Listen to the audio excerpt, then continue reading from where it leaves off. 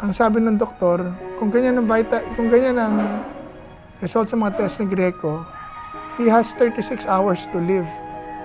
After 36-hour window, pag hindi nyo na ikarga itong mga gamot na to, wala na yan, mamatay na yan.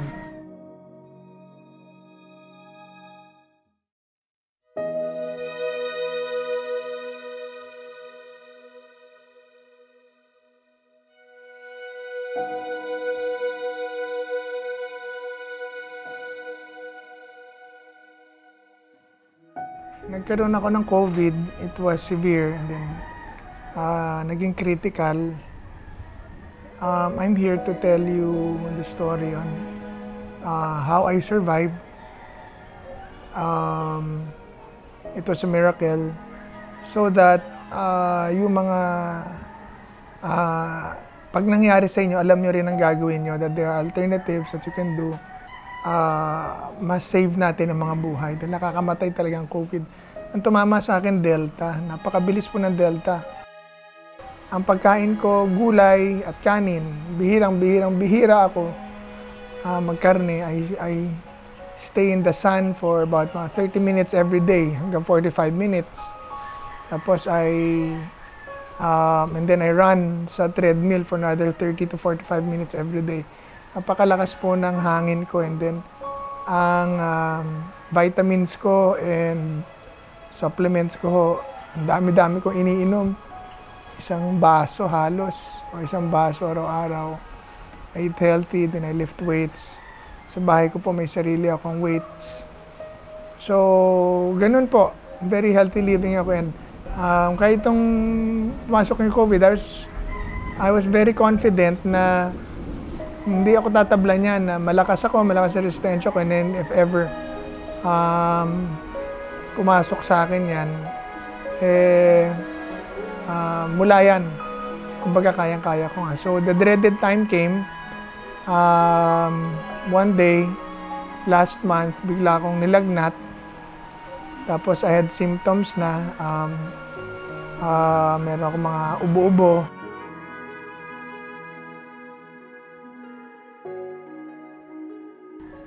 Amelia, Greco's wife. We are COVID survivors. Actually, at first, we thought it was just a common flu. It started with our driver, then house help, then I got the fever. So, it was like a flu in all my symptoms.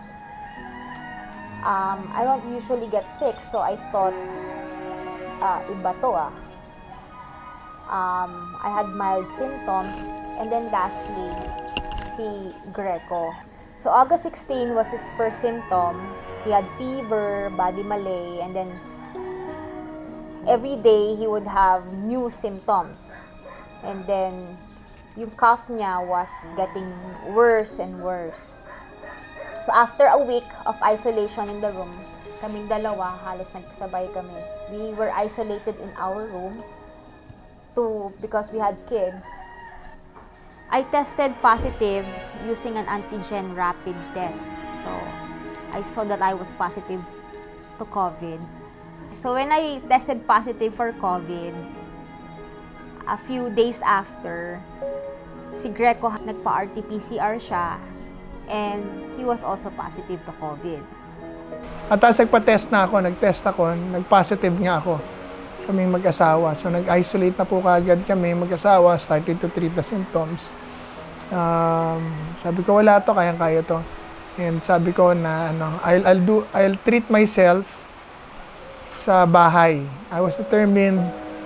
I didn't want to go to the hospital, but more than that, I didn't want to go through isolation and intubation. So mga kaibigan ko, nasabihin ako, pare, pa-x-ray ka na, pare, pa-check up ka muna, blood test, etc. etc. And then as the days went by, yun na, nanghihina na ako, tapos yung ubo ko nag-worsen, and it was really worse. So after a couple of days, yung meron akong kaibigan na doktor, pumunta na siya sa akin sa bahay. para i-treat ako dahil ayaw ko ngang ospital. After a week of isolation in our room, kaming dalawa, his oxygen started to dip lower and lower. So, we asked our friend doctor if she could give GRECO an IV dextrose para sa bahay because he doesn't want to be brought to the hospital because he knew the protocol was severe in hospitals. He might get intubated and he will be isolated, like no companion will be allowed to watch for him. So after a week of isolation, he was given remdesivir by our friend doctor who goes to our house once a day to give the medicine. And after 3 days, he was given tocilizumab. Nung tinitreat niya ako, kinargahan na ako ng remdesivir, tsaka tosi. But the thing is, it wasn't getting better. Nag-worsen pa yung lagnat ko, balik-balik. Tapos yung ubo ko nag-worsen. Until the 4th day, nung minimedicate niya ako, bigla ako nanginig. Parang may sinaksak sa akin. Bigla ako nanginig. Yung panginginig na noon ko lang naramdaman sa talambuhay ko. Never ko pang na-experience yung panginginig na yun na parang nanggagaling sa puso, na nanggagaling sa sikmura, na hindi ko mapigilan. Nanginig talaga ako ng hindi ko mapigilan. And it was the first time na nangyari sa akin yun. So when that happened, doon na ako pumayag na pumunta sa ospital. Siyempre, noong una, minamacho-macho ko pa. Hindi, kayang-kaya ko ito. Wala yan. Pero nung manginig ako ng ibang klase, ang lakas. Yung lakas na hindi ko mapigilan dahil ako po because of my exercises and my discipline, malakas na tao po ako eh. Para makaramdam ako ng panginginig sa loob ng katawan ko na nagre-reflect sa labas na hindi ko mapigilan. Surprising sa akin yon. So because of that, tumayag na akong magpa-hospital. So tumawag kami ng ambulansya. And then, pero sinabi ko, isang kondisyon. I talked to my friends and my family and my mom who is a doctor, was with me. Sabi ko, so ang kondisyon ko, pupunta ako sa ospital, pero hindi ako magpapa-isolate. Dahil ang dami kong kaibigan na namatay, kamag-anak pa yung iba. Nung ipasok sila sa isolation, tinubuhan, and it went downhill from there. So, pati kamag-anak ko, ganun din ang nangyari. So, I was determined. Sabi ko, hindi ako mag-isolate. In fact, sinabi ko. So, dumating yung mga kukuha sa akin, puro mga naka-PPE. Tapos, by that time, mahinang-mahina na ako, and I saw na, hindi ko sila kaya. Kaya sabi ko, sa mga kasama ko, narinig nila. I'm saying this para hindi nyo gayahin, pero ito lang kasi yung, hindi para gayahin nyo, pero ito lang kasi yung sinabi ko. So sabi, I told them, and I was really serious. Sabi ko, huwag nyo akong i-isolate, dahil pag in-isolate nyo ako, mamamaril ako dito, sabi ko.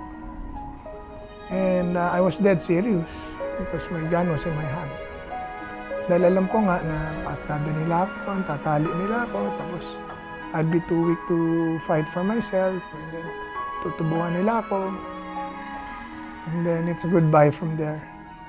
Awa ng Diyos. Nung nakita ko na naintindihan naman ng mga tao, sabi ko, sige, lakad na tayo.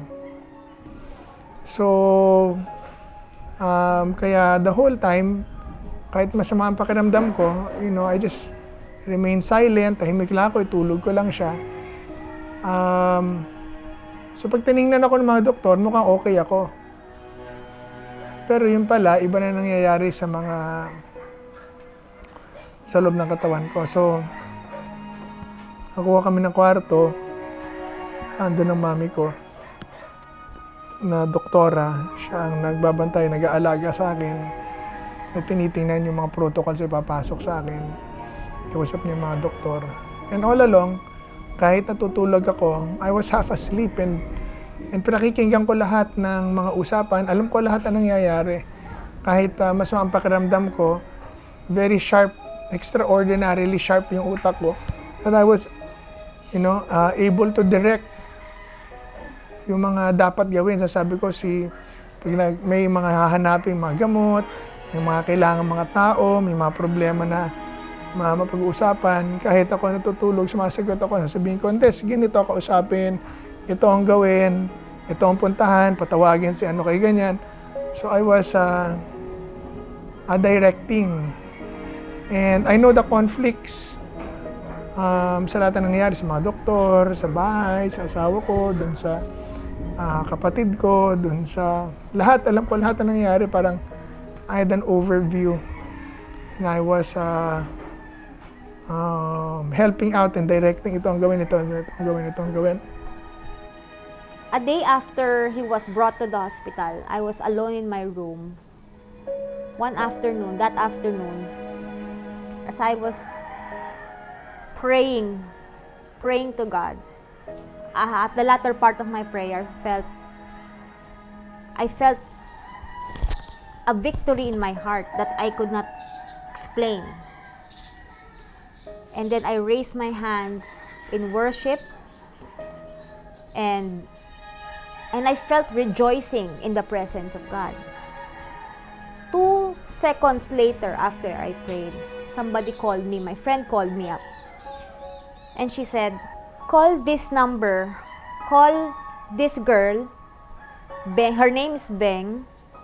She's from Houston, Texas, and she's waiting for your call. And I said, okay, ate.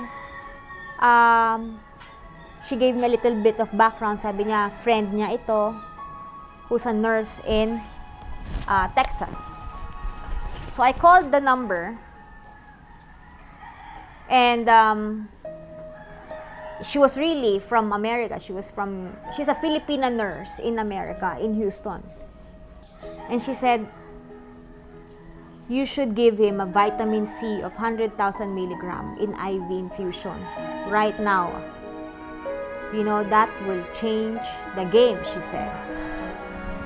And then she explained to me who she's working with, where she's working. She said she's working with Dr. Joseph Barron, in the team of Dr. Joseph Barron in Houston, Texas. She said, you know, Dr. Joseph Barron is called the COVID hunter in America. He's called the COVID hunter because of all his efforts against COVID, and he's world renowned, he said. I didn't know who Dr. Joseph Barron until after we talked, I learned that Dr. Joseph Barron was like a hero against COVID because of their protocol in FLCCC. So through Zoom, nag-usap sila. Tapos nawagan niya kapatid ko, yung kapatid ko naman, yung mga kaibigan niyang doktor dito na expert sa COVID, inimbita niya rin para pag-usapan yung case ko. So, doon sila sa bahay, nag-uusap sila through Zoom. Tapos kami naman ng mami ko nasa ospital, kasama ng mga doktor dito sa Pilipinas, yung mga attending physicians ko. And then she called me up again, sabi niya, nakausap ko si Dr. Joseph Barron, he wants to help your husband. At that time, I didn't know what she meant, help. Because I didn't know that there is an option, other option for treating COVID. And that they have that option besides the hospital treatment protocol. Then she explained to me that she was teaching me things na hindi ko pa narinig before about how they treat COVID. So basically, she was telling me different things. So sabi niya sa akin, palagyan mo siya ng vitamin C infusion, 100,000 milligrams every day. Kinabahan ako dahil hindi ko alam kung papayagan niya sa hospital because Greco was in the hospital. So I also silently prayed about it. And then I talked to our doctor friend, whose friend is the main doctor ni Greco. I texted her, Doktora, can we please give a vitamin C na 100,000 milligrams every day for 3 days to Greco? She said, sige, titignan ko kung papayag yung attending physician. After 10 minutes, she got back to me. She said, okay, pumayag si Dr. Maguslog. Pwede siyang bigyan ng 100,000 milligram. Right? Then, it started there. Pinabigyan siya ng 100,000 milligram of vitamin C. And, si Ate Beng, she called me back again. She said, si Dr. Joseph Varon will help, and also Dr. Villa will be giving the protocol because they are in the same group. Si Dr. Villa is from Florida, a Filipino-American doctor from Florida. She's based in Florida. She has 100% batting average against COVID. Ibig sabihin po, hindi pa siya namamatayan ng pasyente sa COVID simula nang mag-start ang pandemic because of the protocol that they are using to their patients, to her patients. So, when I found out that my wife was able to organize these doctors who are using an alternative procedure, alternative protocol, hindi remdesivir na atoxi na ibinibigay ng mga ospital ngayon dahil yun ang standard protocol na nanggaling sa DOH saka sa World Health, which is really toxic. Na basta, COVID ka, severe, going critical, o ito yan. So, toxic ka, tapos remdesivir ka, toxic ka. And then these doctors na kausap ng wife ko tsaka ng kapatid ko has a completely different perspective on what was happening to my body and to me. And they had these protocols na ibang-iba. You know, they were using high dosage vitamin C, high dosage melatonin. Kinargahan ako ng 100,000 milligrams ng vitamin C, high dosage melatonin, Ivermectin, and marami pang iba. Kinargahan ako ng steroids. Tapos pinatigil ang remdesivir dahil very toxic. Yung time na Leronlimab, kinargahan din po ako. So, yung time na tinitingnan ako ng mga doktor at sabi, no, he's okay kasi nakadip 4 pa daw ako eh. Tapos tahimik lang naman ako, hindi ako nakibo. Kasi nga, kinokontrol ko yung pain, kinokontrol ko yung hirap, and I'm not someone to complain because of pain. So pag tinitingnan ako because athlete ako eh, normal sa athlete na ganun, and you know, you stay calm, you stay relax, tapos you endure the pain. Tapos, so pag tinitingnan ako ng mga doktor, clinically sasabihin, okay siya. Pero yun pala, yung mga doktor sa US, yung tinitingnan yung tsaka dito sa Philippines, kino-compute nila yung mga yung mga results. Sabi nila, pag bumaba pa ng 1 point yung parang score ni Greco, ICU na yan, tutubuhin na yan. So, my wife and my brother called up my mom and asked her to join a Zoom meeting. Kami naman doon, nagkakagulo naman kami sa ospital dahil nag-pass out ako. Tapos, madaling araw na yon. Tapos, kinakargahan ako ng mga kung ano-ano. Ganyan, kumukunan ako ng kung ano-ano dugo. Tapos nagkakagulo naman kami sa ospital. Tapos on the other hand, yung kapatid ko naman, tsaka yung asawa ko, kasama ng mga doktor, nagmi-meeting naman, sinasabi kung ano na nangyayari sa akin. And they have a completely different protocols. Ito sa ginagawa sa akin.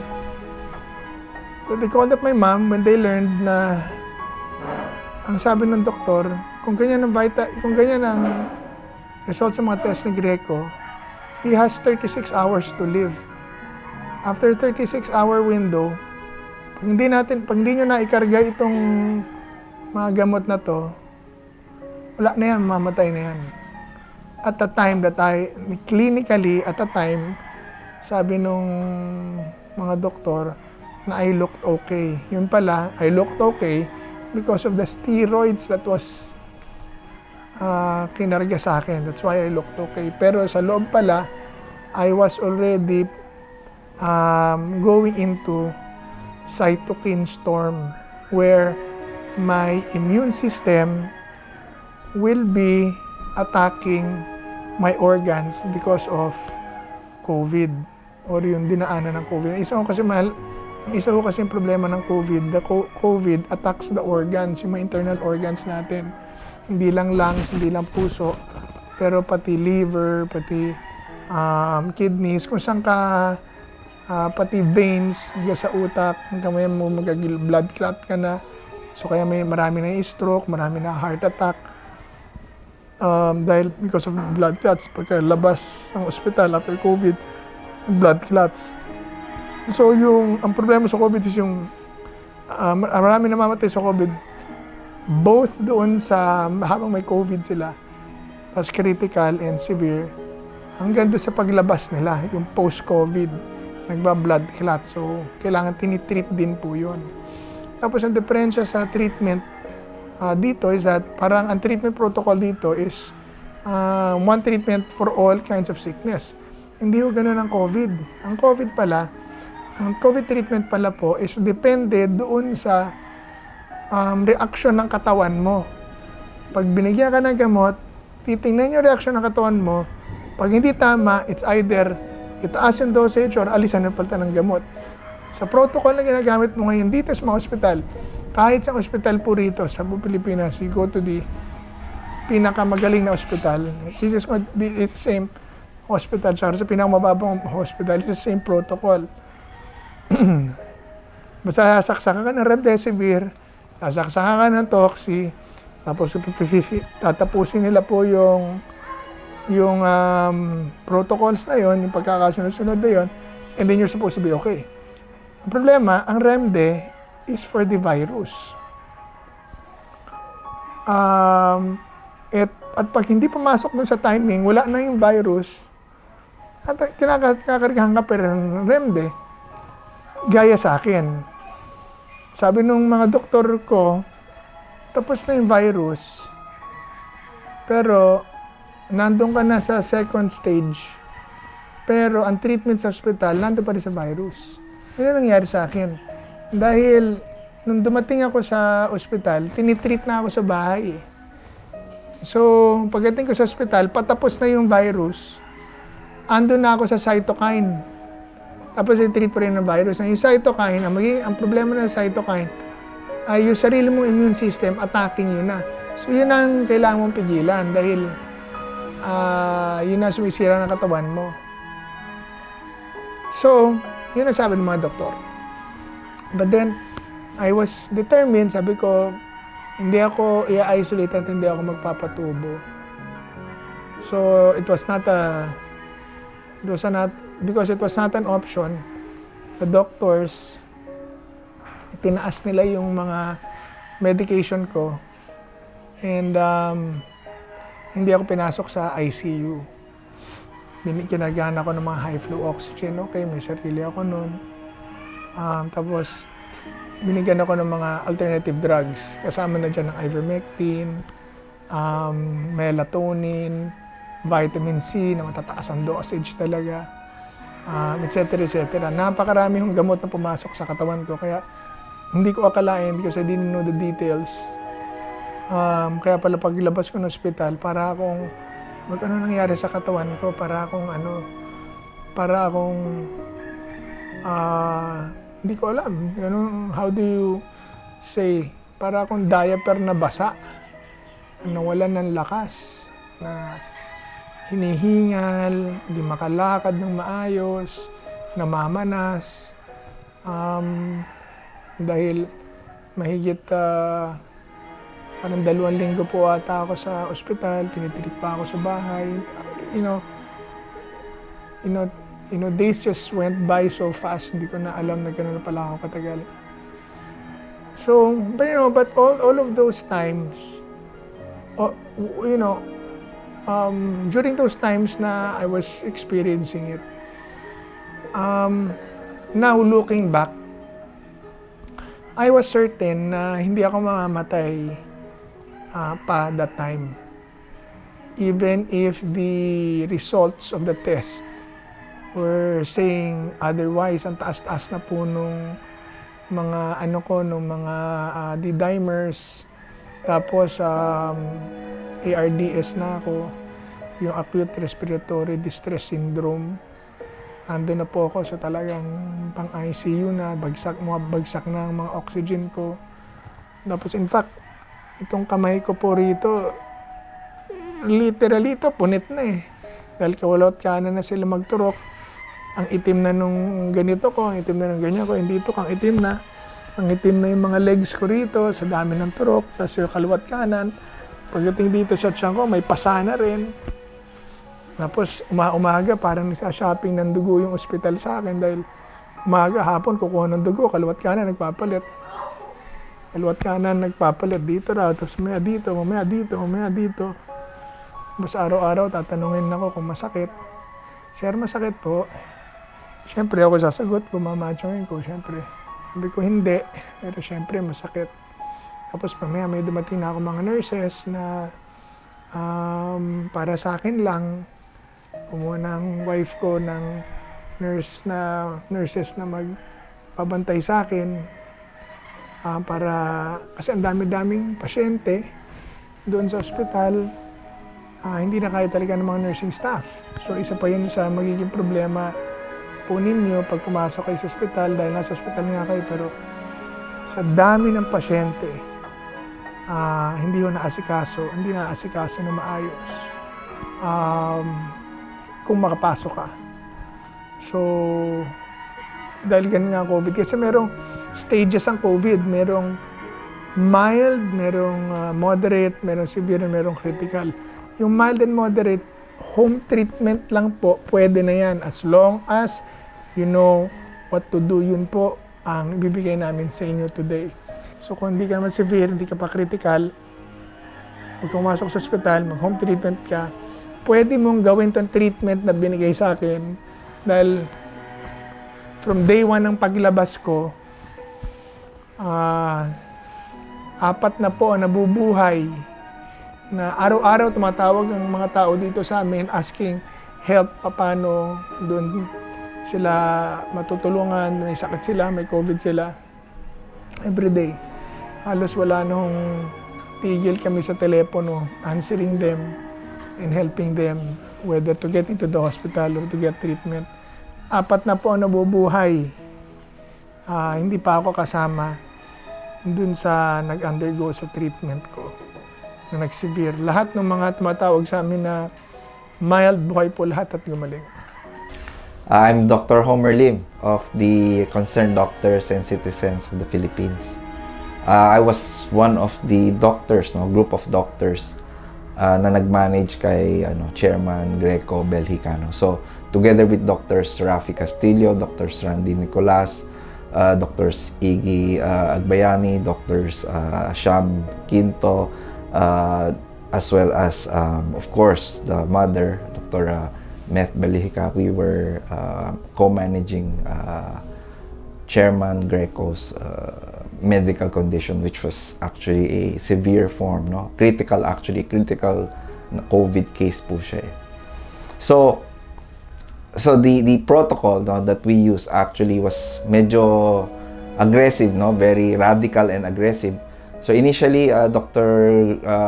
Meth already started her on yung tinatawag nating intravenous vitamin C, So at marami talagang question yan. In fact, even as early as last year of April, China, or especially Shanghai in China, no, they were already using IV vitamin C, 25 grams every 12 hours, no. So niraran nila for about 2 hours, 3 hours yung vitamin C. But in Dr. Met's recommendation, no, so she actually put Chairman GRECO on a 100 gram IV vitamin C, no. The reason for that is actually because yung vitamin C itself, no, para siyang fire extinguisher. Kasi if you are aware, no, na lahat ng nagkaka-COVID later on, when they develop tinatawag nating pulmonary symptoms like difficulty breathing, babagsak ang oxygen, no, bigla silang nangihina, no, nagkakaroon silang tinatawag na cytokine storm. So ibig sabihin ng cytokine storm, yung immune system natin, yung panlaban sa immune system is actually nag-overdrive, kumbaga nasusobrahan. Kumbaga sa mga sundalo at pulis, no, kung ang virus dapat gagamitin mo ng pistol o kaya shotgun, ang gamit kasi dahil sobrang dami ng virus, ang ginagawa ng immune system overreact. So ang pinasasabog niya lahat, kumbaga parang ginagamit na niya missile tsaka granada. So of course pag ginamit mo yun, may natatamaan ibang bagay, which is your organ. So nasisira yung mga organs natin, your lungs, your liver, your kidneys, natatamaan lahat yan. So one of the ways to decrease or reduce yung tinatawag natin cytokine storm is actually giving IV vitamin C. So IV vitamin C has actually been shown to be effective in lowering yung tinatawag nating cytokine storm. So that was one of the kumbaga yung kakaiba, no. And then the other one would be yung tinatawag na vitamin D, no. So Dr. Meth, I think, was giving around 50,000 IU a day. IU, no. Normally, tayo ordinary would be taking some 800, some 5,000, some 2,000 units a day. Pero for Chairman GRECO, because yun nga, very severe, we know that in patients who are in critical or moderate, even if you have mild, moderate, severe COVID, your vitamin D talaga is very, very low. The reason for that kasi vitamin D is also part of your immune system. Hindi lang siya pampatigas ng buto, no? It's actually one of the things that's very important. Vitamin D, they found out if you have very, very low levels of vitamin D, you're more likely to get infected, you're more likely to get hospitalized, and most likely you will be admitted sa ICU. So Dr. Meth Belgica was actually giving 50,000 IU a day, which is quite high, but it's still safe because we were monitoring din yung vitamin D levels as well as liver enzymes. So it's not true that vitamin D levels in short course of 50 to 100 is dangerous. Actually, it's not, no. So aside from vitamin D and vitamin C, of course, it was also given a bit of zinc. No? Zinc, of course, we know that zinc is antiviral din. And then aside from that, we also gave high doses of melatonin. I think Dr. Rafi Castillo has already mentioned about melatonin. So very high dose, but still very effective kasi ganun din, it acts on the immune system. It tames the immune system, no? So, and then we also have what we call yung Ivermectin, no? So Ivermectin works at all phases ng tinatawag nating COVID, whether it's in early phase, cytokine phase, or yung post-inflammatory or yung thrombotic phase, no? So because Ivermectin not only blocks the virus, prevents the virus from replicating, it also helps in tinatawag nating modulating or adjusting yung immune system natin. So that's why we also gave Ivermectin. He was receiving around, if I'm not wrong, around 6 to 8 capsules a day. Of course, lahat ito, these are under what we call medical supervision kasi nga nasa hospital. And then, what is very, very important, I think, and what Dr. Meth also realizes, you cannot be too gentle with regards to giving steroids. So in the case of Chairman GRECO, we were actually, I'm sorry, I forgot to mention Dr. Marivic Villa, I think one of the, more active consultants or in the group of doctors. No? It was actually Dr. Marivic who actually told me, you have to go higher. So the Dr. Meth actually gave 250 milligrams of methylprednisolone. Loading dose, tawag natin, loading yung unang dose, and then 125 milligrams every 6 hours. So yun yung one of the biggest, things that really helped Chairman Greco. And of course, yung last was really the real, for me personally, I think that what yung shifted him to become better was actually yung Leronlimab, no? Leronlimab is a monoclonal antibody, no? It's like all the monoclonal antibodies, no? They're a bit more expensive kasi bagong gamot siya, no? But what's nice about Leronlimab is it's not IV, it's subcutaneous, kumbaga ini-inject lang siya under the skin. And what's good about this is it's after even just 2 injections, which is 700 milligrams, 2 injections sabay, no, you could see in 36 to 48 hours they suddenly become better. And that is what actually what happened to Chairman Greco, which is very consistent with everyone who we've given Leronlimab. So I think we're the only country outside the United States actually using Leronlimab, no? So you could see talaga that it's really unique in a way na tayo lang as outside of United States is actually using Leronlimab. So we really have to thank Dr. Randy Nicolas with regards to trying to bring in Leronlimab. And really it has saved so many lives, and I hope those who are listening, especially the doctors out there, you look into Leronlimab because it's really, number one, safe and effective. It will cut your hospitalization days, cut your ICU days, and will significantly improve the survival of your patients. Hi, my name is Richard Nicolas. I'm a cardiothoracic surgeon, a heart surgeon, in other words.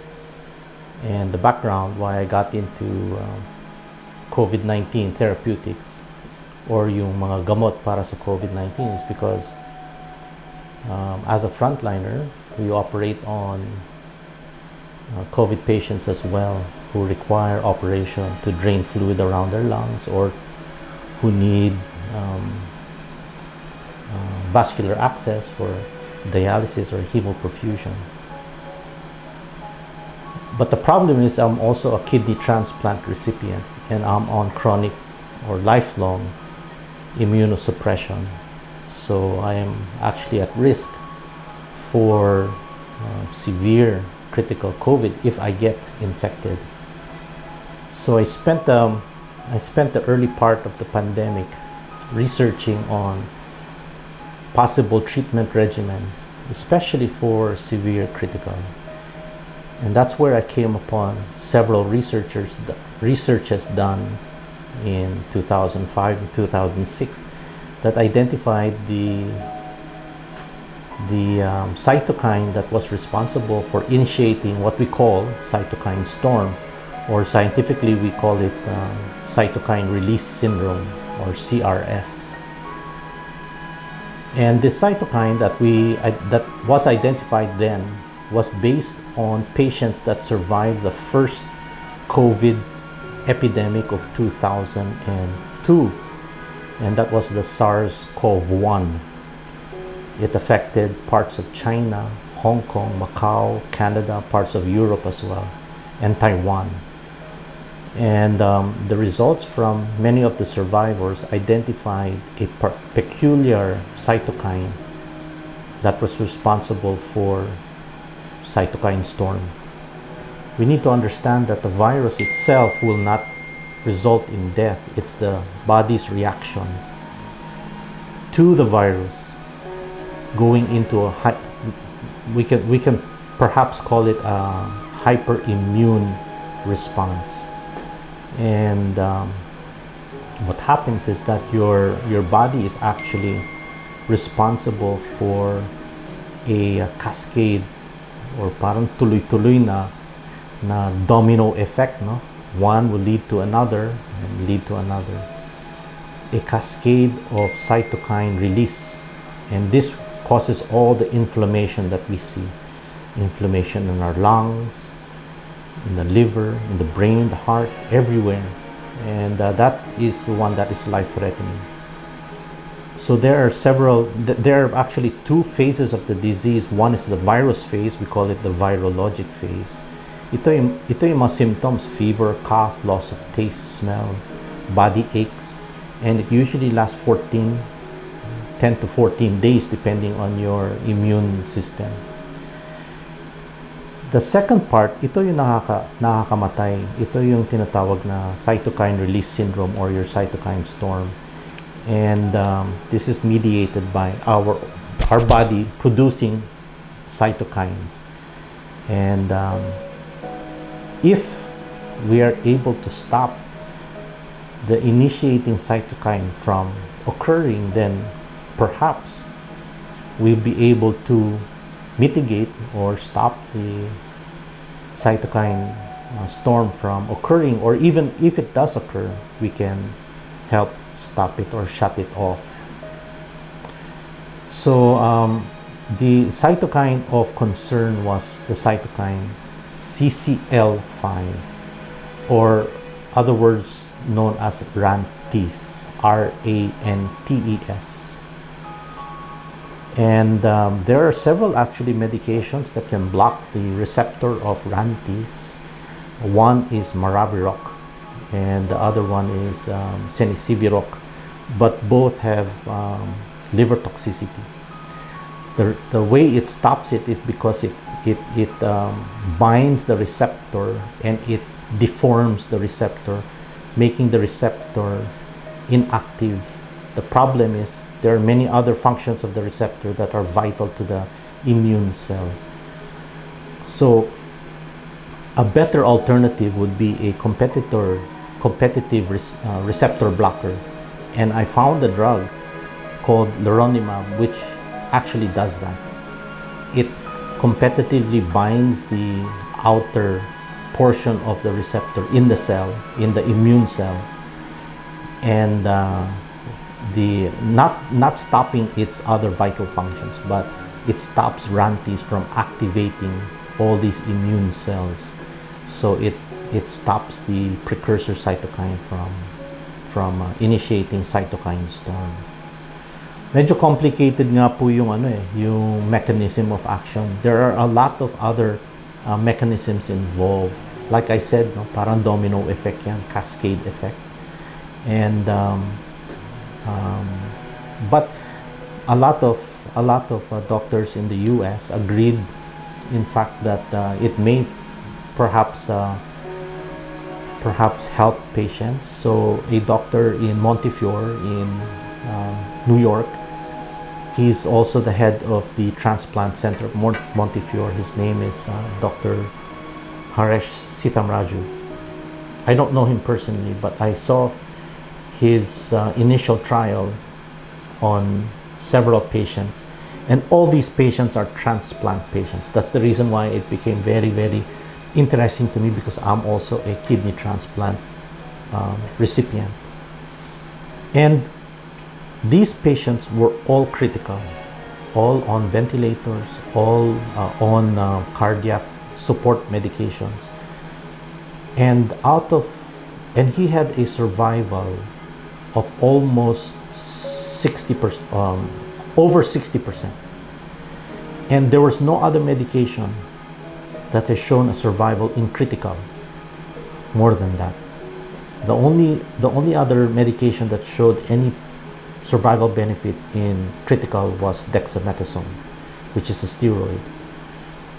So there were other doctors around the US who also had similar results. One was Otto Yang. He's an infectious disease specialist from UCLA. Dr. Nicholas Agresti in Georgia. I believe he transferred already, but he was from Georgia when he did his series of patients, and several others. They had similar results. So a group of men who had the similar vision of Leronlimab being possible treatment for severe critical COVID or yung tinatawag nating cytokine storm. We got together and we sort of made it a priority to try and get Leronlimab available in the Philippines. We were able to use Leronlimab. I was able to use Leronlimab on the first patient last March, and subsequently used it on 4 other patients. All 4 patients survived, and all 4 patients were severe, one being critical. And the thing about Leronlimab is that none of the patients who were treated developed long haul symptoms, meaning to say walang long or chronic symptoms ng COVID-19. Meron mga ibang patients who recovered, pero after recovery, even if they're RT-PCR negative, may mga symptoms sila ng easy fatigability, brain fog, madaling makalimot, madaling mawala sa pag-iisip. Others will complain of just absolute weakness, and it can be very, very dysfunctional. But none of the patients who were treated on Leronlimab developed those long haul symptoms. In fact, they did a phase 2 trial in mild moderate and a phase 3 trial in severe critical. And in severe critical, it showed a pattern of improvement and a pattern of deterioration once the medication was stopped. The design of the phase 3 trial in the US was such that only 2 doses were given. But we now understand that at least 4 doses spaced 1 week apart is the optimum. But the phase 3 trial showed at the first week showed a 70% survival benefit. At 14 days or 2 weeks, it showed an 82% survival benefit in critical. And when the drug was stopped, they were still severe or critical. When the drug was stopped, you could see a gradual decrease in the survival over time when after the effects of the drug wore off. The drug is now available in the Philippines, and apart from the US, only the Philippines has Leronlimab available in its armamentarium of treatment for severe critical. And I'm glad that Secretary GRECO was able to avail of it and see how he recovered very well from COVID-19. I hope his story becomes an inspiration to others who seem to have lost hope, or who seem to be living almost in complete fear from the disease. I hope it gives little hope that there is a alternative treatment protocol for COVID in all forms, from asymptomatic, from prophylaxis to mild, moderate, and even severe critical. We're not saying this is a magic protocol that will save all people. No, it will save many people, not all, but it will save many. So I'm happy for the family of the Secretary Belgica, and I'm happy that in the Philippines at least we get the opportunity to have this drug available. Leronlimab is classified as an investigational new drug, and it's undergoing another phase 3 trial, a bigger trial in Brazil, both for severe and for critical. The drug was initially designed for HIV patients as a new class of HIV drugs called viral entry inhibitors. So it prevents the virus from entering the target cell in human beings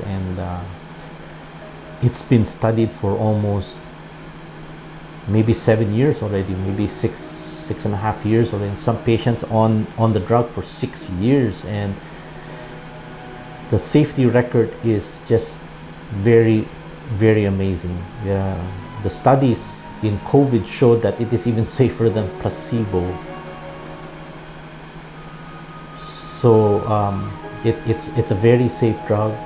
It's available, although it is only available through a compassionate special permit, meaning to say the doctor needs to file on behalf of a patient with the Philippine FDA to have it released and for use in a patient who requires it.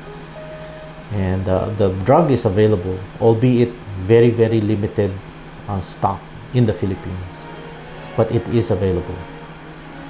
So I do hope, we offer a lot more hope and a lot more success seeing the patients recover very well, even from severe and critical COVID. The whole time I was going through it, I was certain na, now looking back, ano bang nangyari?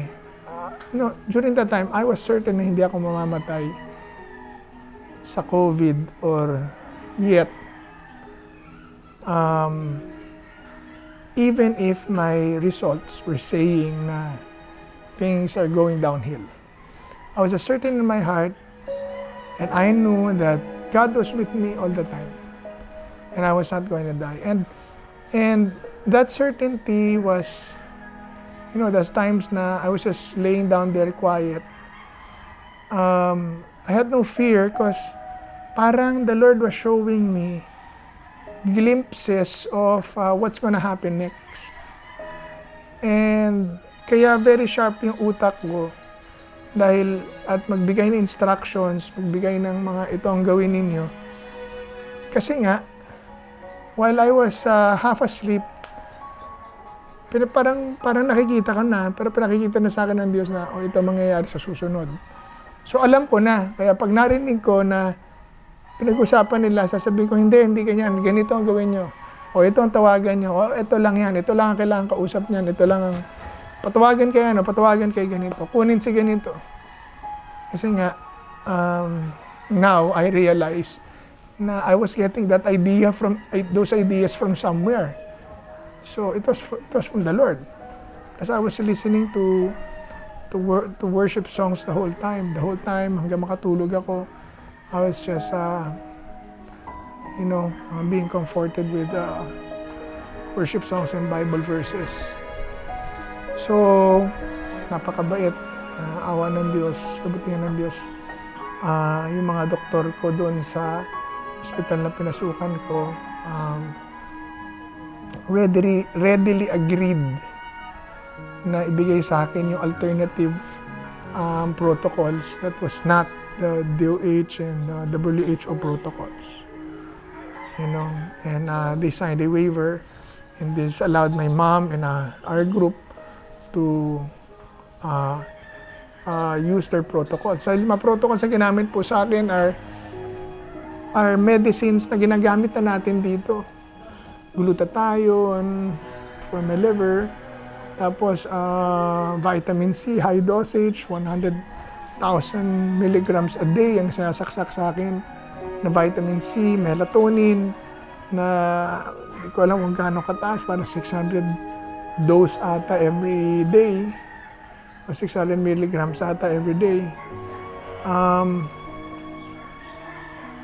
All this and all these people na hindi naman namin makilala, mga doktor na hindi namin makilala from the States and from here in the Philippines, hindi namin kilala mag-asawa. We're just coming together to talk and to help out.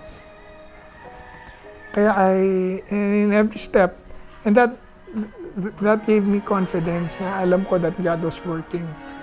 I know that we were gonna go through a lot. The family was gonna go through a lot, pero alam ko that God was at work, and I was determined to go through it and walk out of it.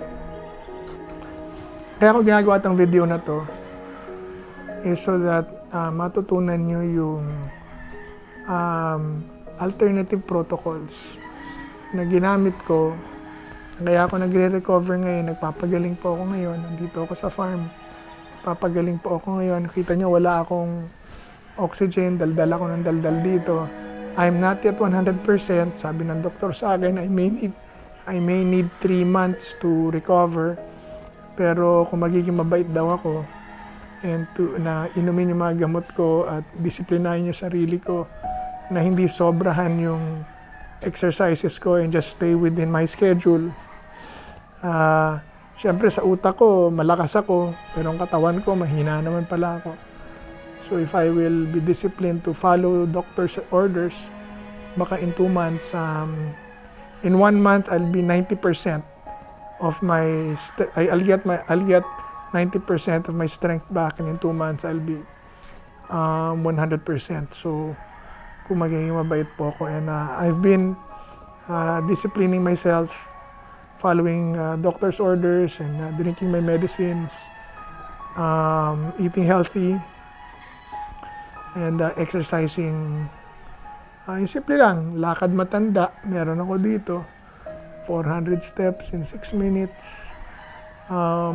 Ginagawa ko yun, kahit kaya ko sobrahan, kasi sobrahan, nakikiramdaman ko ang katawan ko. So I'm getting better, getting stronger every day. I'm not yet 100%, but I'm getting there. So I'm telling you this kasi if in case you are going through it, what I went through, or better, less than what I went through, or you know somebody going through this, bigay nyo itong video ko, bigay nyo itong alternatives, mga gamot na ininom ko, tawagan nyo kami, tulungan namin kayo, turo namin sa inyo. Ang point is that you have a choice. If you want to use this, what I'm saying is, this worked for me. Buhay ako ngayon because of these medicines. I didn't go to remdesivir, I didn't go to toxic. Kung gusto nyo gawin yon, it's up to you. Nasa iyo yan. Pero ask your doctor about it. Ask kung talaga bang toxic yung remdesivir na yan, tsaka toxin na yan. Let them tell you if it's toxic. I didn't want it because it was toxic. I wanted this. And I wanted itong ginawa ko, and this worked for me. And worked for my friends. And worked for 20 other people that we are right now helping and medicating through phone. Tawag sa amin ng tawag dito, kaya nanay ko wala nang bitaw sa telepono niya na the whole day hanggang madaling araw dahil ang daming ko talaga may sakit. It's your choice. If you want to follow this, it's an alternative protocol, you can use this. This works. As far as I'm concerned, this works. So whatever the WHO says, whatever DOH says, siguro nag-work din yun sa kanila. Marami din naman nabuhay dun sa standard protocol nila ng remdesivir at tosi. Marami din nabuhay dun. Pero ito, marami rin kami nabuhay dito at pwede niyong gamitin to at gamitin sa bahay. So, yun lang po ang purpose ng video na to. Ako nagpapasalamat po ako sa Diyos na binuhay niya ako. At kumbaga sabi nga nila, if I would have known the details of what I was going through, baka natakot po ako. Pero I didn't know the details. I just knew the general ideas, and the presence of God was just there, and I was, I was feeling it the whole time. That's why it gave me confidence. And ngayon na nabuhay po ako, second chance in life, sabi nga nila. I'm doing this video so that marami makaalam at matuto dahil baka pwede ito i-save ang buhay nila. Right after my story, the president I mean, right after I left the hospital, and then I told them na okay na ako, hinahanap na ako, hinahanap nila ako, okay na ako, and I go through the normal protocols. The president said, okay naman ang Ivermectin. I leave it to the patients and to the doctors kung gusto nila. So, it's not true that Ivermectin don't work. It works. But, it can't work alone. Meron ding iba pang mga gamot, gaya na binanggit ko at marami pa, na dapat inumin kasama nun kung lalo na kung tama sa'yo severe or critical or moderate. Kung mild, baka pwedeng Ivermectin plus, you drink your vitamin C and melatonin hanggang moderate. Pero as prophylaxis, I think it works. So consult your doctor and ganun po. So papasalamat ako sa Panginoon for this opportunity, and I hope this video reaches the person na nangangailangan nito or the family na nangangailangan nito. At the end of this video, bigyan namin sa inyo yung mga ininom kong gamot, paano namin ininom, sino pwede nyo tawagan to order the medicines. So you can do your treatment, lalo na kung mild lang naman yan at moderate, do it at home. We can beat COVID. There are other ways and alternative medicines that you can use to beat this. So keep safe. Mahalaga po ang face mask. Mahalaga po ang pag-iingat, huwag biruin ng COVID, biruin ng Delta. Huwag sabihin na hindi ako tatakot dyan dahil nakamamatay po yun. Totoo po sila. Kung ako tinamaan, it can hit anyone. So maraming salamat po sa inyo lahat. I hope everybody's well and nobody gets sick. So God bless. Ang Diyos ang bibigay ng buhay at ang Diyos ang nagpapagaling. Salamat po sa Panginoong Diyos, Panginoong Jesus, dahil siya nagpagaling sa akin. So maraming salamat po.